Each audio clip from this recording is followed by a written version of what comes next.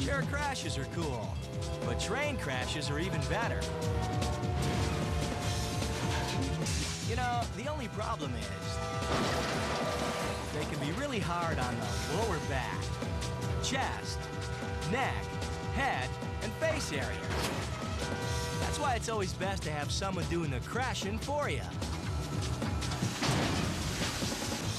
These guys are making a public service announcement to show how stupid it is to try to beat the train at the crossing. So they take a fully loaded freight train and slam it into a brand new truck. Sounds good to us.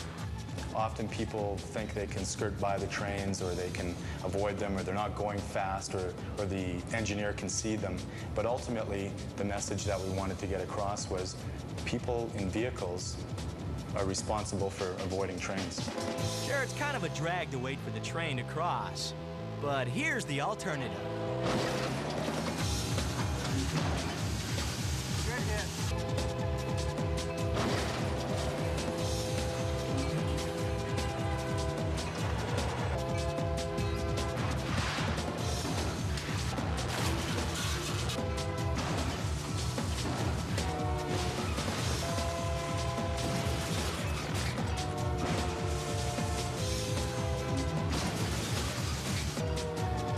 3 cameras and 2 trucks were destroyed.